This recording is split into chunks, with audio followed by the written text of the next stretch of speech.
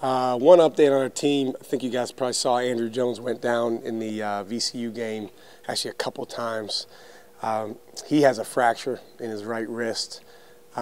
Fortunately, it's not one of those injuries where he should be out for an extended long period of time, but he's going to miss, at least the next few games here coming up that we have before Christmas. And they decided not to put him in a cast, which is good news. He actually can do a little bit of shooting, not three-point shooting, but closer to the basket. And obviously it's a tough injury for us because he's our leading scorer and has just done a phenomenal job for us this year. But we're really hopeful and excited about getting him back as soon as we can. In the short term, it's one of the reasons that you have a team with depth and why you bring guys in to step up and be part of something larger than themselves. So we're going to need everyone on our team, not just guards, but everyone on our team to step up and take a little more responsibility on. Now, when you have situations like this, the principles that you focus on and talk about on a daily basis, whether they're cultural, offensive, or defensive, those things take on even more meaning because your margin for error is a little bit smaller without your leading scorer. You said December. Is this something that's a 3 to 4 week thing? We don't have an exact timetable, Dustin. It's really good news that they didn't put it in a cast. And again, literally yesterday, he's out on the court shooting, and I said, Andrew, just make sure you're not doing anything that the trainer doesn't want you to do. But we're hopeful that we can get him back in 3-4 weeks, something like that. But that's not a set timetable that the doctor's given us. He had an X-ray. They saw a hairline fracture. Obviously, we want to allow that to heal completely. He'll have another X-ray in time, and then be able to return when that looks good and when he feels good. And this is right wrist, correct? Right wrist. Okay. Yep. Was it the second fall in Richmond, or the one that was at the end of the game that?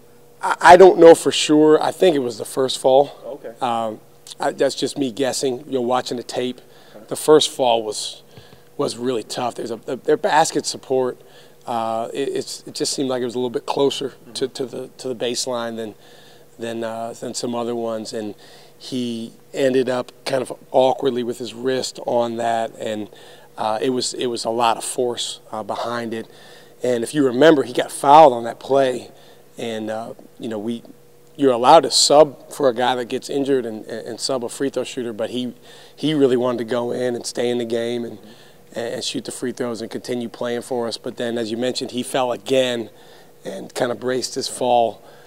So I'm not positive which one of those falls it was, but if I had to guess, I'd say probably the first one. Who do you envision not just taking his spot in the starting lineup, but that guard rotation? You have a lot of guys fighting for minutes right now. How do you see that playing out? Well, this is one of the reasons why I believe in playing a lot of guys early in the year, because there's going to be situations where you're probably going to need them later in the year. So we have 5 perimeter players, with Andrew being hurt. And you have Eric, Jace, and JY that have come off the bench, and they've all had some good moments. Eric obviously has by far the most experience of those guys, and he's had, by far the best, seasons so far and played the most. But we're going to need all 3 of those guys, and I think all 3 of them are guys that can come in and contribute for us. Coach, I know you were at the Del Conte press conference. What are your first impressions of him? I thought he did great. We actually met with him as an athletic department coaching staff at 9 a.m. prior to his press conference, so we got a chance to hear from him. I did some reading and did some learning of just his background and the family that he comes from and that sort of thing last night, and it was great to hear from him, both in the coaching meeting but also in the press conference, about the things that he values. I thought his level of passion and willingness to show emotion and excitement, also sense of humor, are all things that are really, really exciting, for all of us as coaches and student athletes and people that are part of this program. He's a guy who who I know for a fact loves basketball, right? And Jamie would say the same thing in Fort Worth. This seems like a massive hire for you and Karen. Do you see it that way? Well, I think it's a massive hire for Texas. Yeah. I think, first of all, Mike Perrin has done a phenomenal job over the past 2 years plus of stabilizing our department. He's really helped a lot of the athletics teams with projects like this one. But I think everybody knew that at some point there was going to be a long-term person that was brought in here, and that's what the president decided to do with Chris. I think he made a home run hire. Jeremy Foley was the athletic director at Florida for 30-plus years. He's the athletic administrator that I have more respect for than anyone I've ever been around in terms of people I've worked with. He texted me on Saturday when the news came out, and he said, just so you know, you're getting a guy who's the absolute best, and he's got an unbelievable sense of humor and way about him as a person. You're really going to love being around him. You mentioned using this time off to work on shooting, free throws. Anything you've tried over the years that really works on free throw shooters just in the practice gym? Free throws, I think the most important thing is repetition, but then trying to put some pressure on those reps. We came in here, I forget which day it was. I think it was the day we were off the day after VCU, so it would have been Thursday. And the first thing we did was we went to the foul line. We were split up in 2 different teams, orange and gray, and the losing team was going to have to run, and we did that for about 15 minutes. So we did that over and over and over again. So trying to build some type of pressure behind the free throws, but it's not the exact same as, being on the line and pressure moments, whether it's at home or, especially on the road when the crowd's trying to make you miss. I thought Mo stepping up and making those 2 free throws at VCU was huge for us, and then Eric making 3 out of 4 down the stretch was really important in a close game. With Andrew going to be out for a while, obviously, and do you expect or do you think that Dylan sort of maybe needs to take more of a burden on playmaking with Andrew out since he does so much on the offensive end? Well, yes. I mean, he's done a lot of playmaking for us so far. He's led our team in shot attempts. He's done a lot of distributing for us, and he's a guy that will continue to do that. I think in general with Andrew being out, as I mentioned, everyone's going to need to do a little bit more. But again, in general, I think we want to play through our bigs even more.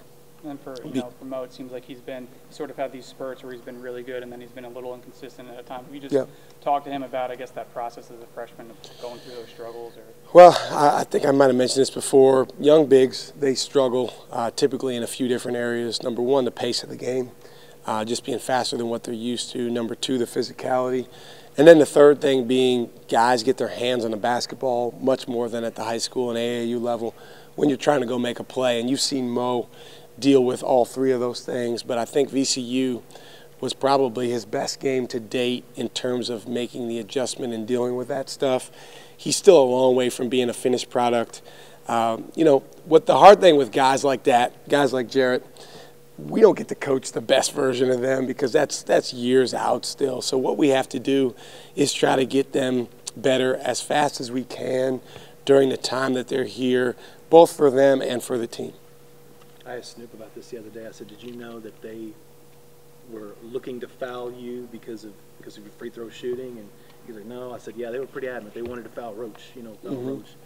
And I said, were you – I mean, he says, well, I know I need to be better about that. And I said, what about just overall offensively? And, there was the one play where he got the ball in the right wing and there was literally no one guarding him. And I don't know that he knew what to do. So, yeah. I mean, just what do you think of Kerwin's offensive game, not his defense, but just offensively where he's at right now?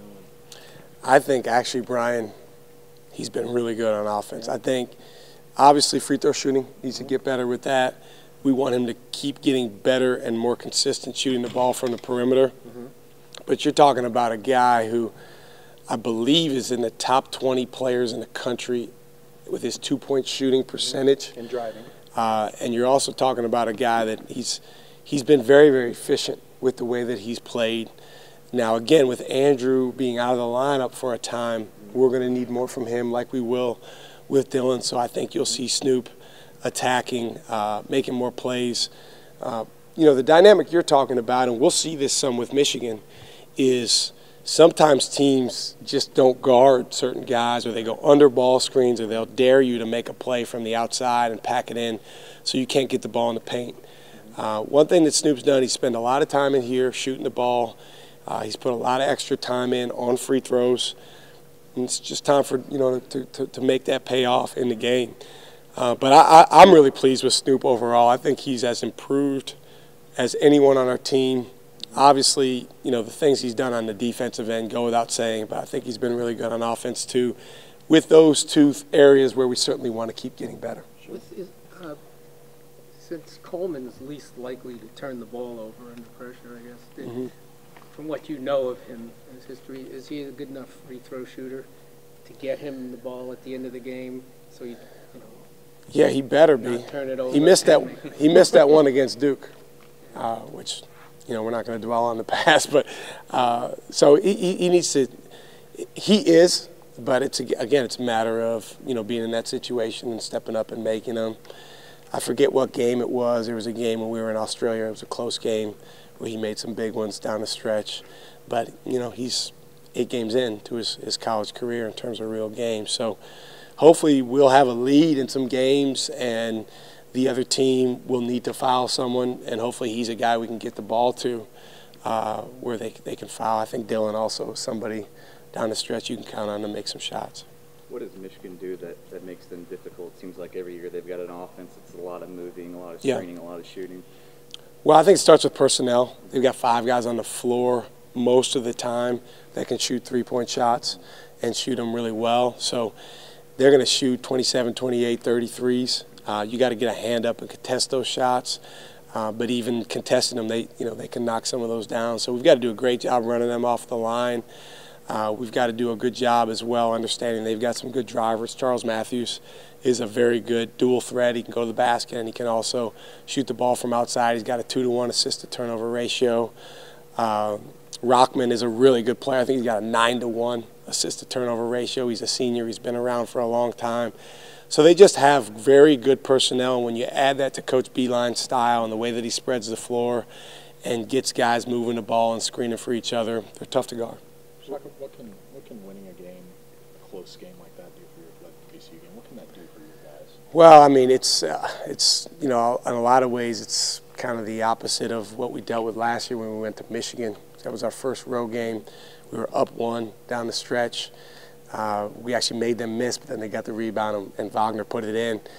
We ended up losing by 3, and I remember walking off the court and just thinking, man, that was one we really would have been nice to have in our pocket. Not just from an NCAA standpoint, but even more so from a standpoint of your team experiencing hanging on and winning a big game like that, or coming back from being behind. So to go to VCU, it was a hostile atmosphere.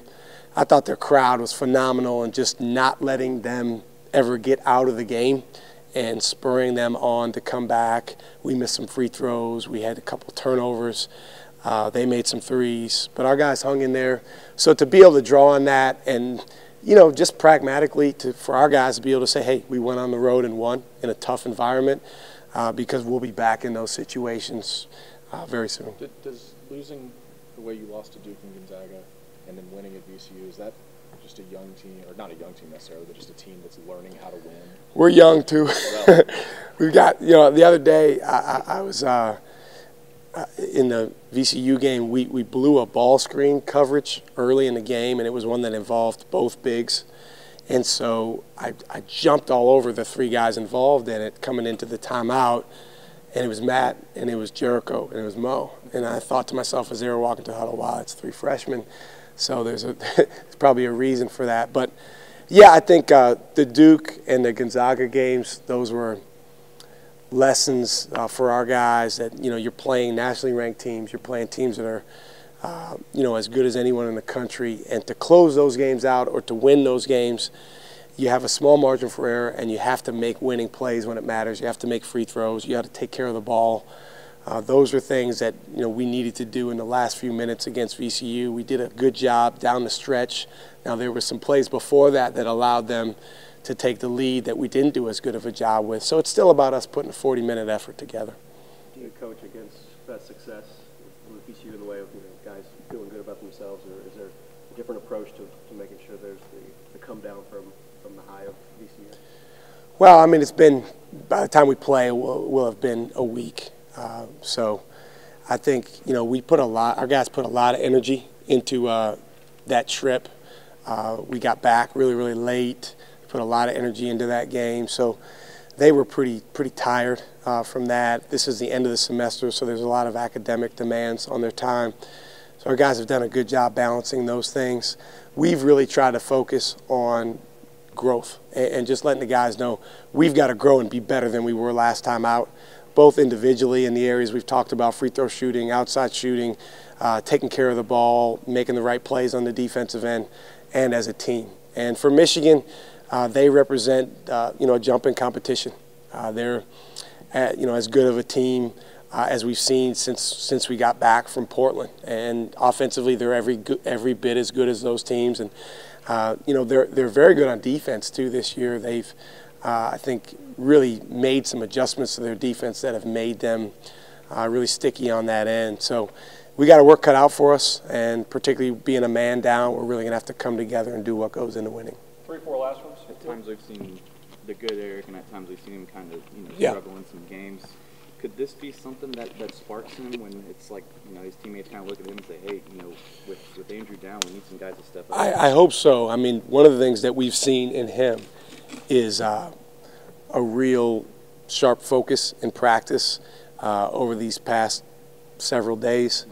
Not that he didn't have that before, but he's really been locked in. I think he understands that he's, of all the guys, just positionally, with a guy like Andrew being taken out of the lineup, he's a big key. And he doesn't have to score 20 points or, lead us in everything. But he just, as I've told him, he needs to play with a hard edge. He needs to play with a real aggressiveness about him. If he makes a mistake, make an aggressive mistake, always be ready. And if he can do those things, I think he's a very good player and a talented player. So I think he's going to be able to contribute to our team. You obviously game plan for Michigan ball screen stuff last year when so much of it went through the one with Walton still there. But now it's a lot different with they have 3 different point guards and so much goes through Matthews. I mean, just what are the challenges that their ball screen stuff presents this year? Yeah, they're doing actually more ball screen stuff, I would say, even than they did last year when in Walton, was a really, really good player, and I guess the NBA recognized that too. I think the key with Michigan is making sure that we don't get a step behind, whether it's ball screens or whether it's screening action off the ball, because when you get a step behind guarding anything that they're doing, they really make you pay. And they make the next pass, and you might rotate to that guy, but then they're going to make the pass after that, and pretty much whoever they're flinging it to can shoot the ball. As you mentioned, they have more diversity now coming off a pick and roll than maybe they had when it was mostly Walton last year. Matthews is a terrific player, and he's a guy that we're going to need to do a good job trying to keep him out of the lane. But he was 2 for 3 from 3 against UCLA as well, and he got to the foul line at will. So we're going to need to do a great job on him. And what did you think scouting the last 2 games? They got a little Jekyll and Hyde thing going on just half by half. Well, I mean, that's a lot of teams early in the year. I thought, first of all, watching that UCLA game, I thought for them to beat that UCLA team, that is a talented team that they beat. And for them to come together when they were behind, they made some huge plays to claw back. And what you saw was some of their young guys making plays and stepping up and kind of growing up, even during the game, which is, scary as an opponent, but, as a coach, that's what you want to see in your team. So, I think they're making strides and growth as a team, which is, as a coach, that's what you want this time of year. How anxious are you for Star Wars theme night tomorrow, Coach? And I got a tweet. Dickie V tweeted me. He says he's going to be in the house and can't wait to see you and the guys. Yeah, we're looking forward to Dickie V being there, and and he's only going to add to the level of excitement. We're hopeful that it's going to be a great crowd and a great atmosphere for our guys. In terms of Star Wars, I'm expecting all of you guys to be dressed up as your favorite Star Wars character. But, anything that adds to the energy, the excitement, the passion for what we're doing, is exciting, and our guys are looking forward to the opportunity. May the force be with you, Coach. You too.